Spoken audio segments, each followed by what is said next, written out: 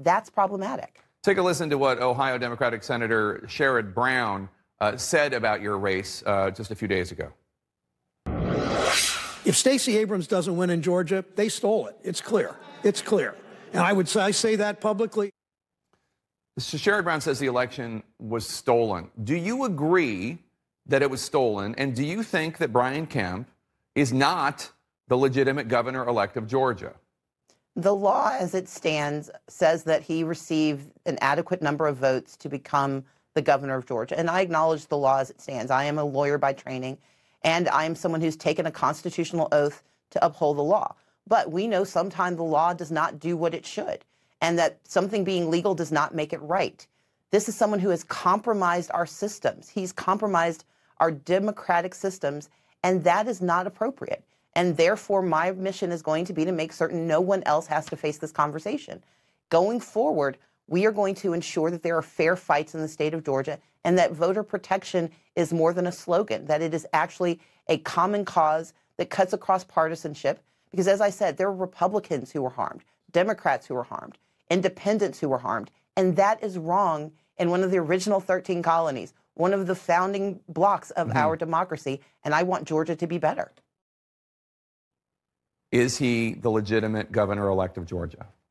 He is the person who won an adequate number of votes to become the governor of Georgia. With all due respect, and I respect where you're coming from, and I respect the issues that you're raising, you're not answering the question. Do you think it was... You're not using the word legitimate. Is he the legitimate governor-elect of Georgia? He is the legal governor of Georgia. And here's the thing, Jake, I want to be very clear. Words have meaning. And I've spent my lifetime not only as an attorney, but as a writer. And I'm very careful with the words I choose. And yes, when he takes the oath of office, he will be the legal governor of the state of Georgia. He is the legal victor. But what you are looking for me to say is that there was no compromise of our democracy and that there should be some political compromise in the language I use. And that's not right. What's not right is saying that something was done properly when it was not.